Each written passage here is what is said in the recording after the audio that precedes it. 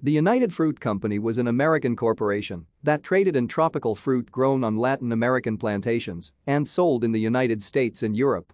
The company was formed in 1899 from the merger of Minor C. Keith's banana trading concerns with Andrew W. Preston's Boston Fruit Company.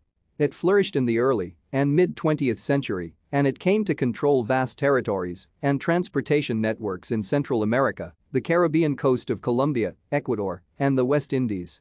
Though it competed with the Standard Fruit Company for dominance in the international banana trade, it maintained a virtual monopoly in certain regions, some of which came to be called banana republics, such as Costa Rica, Honduras, and Guatemala.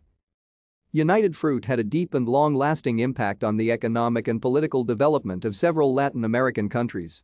Critics often accused it of exploitative neocolonialism and described it as the archetypal example of the influence of a multinational corporation on the internal politics of the banana republics. Thank you for watching. Like and subscribe if you would like to view more of our videos. Have a nice day.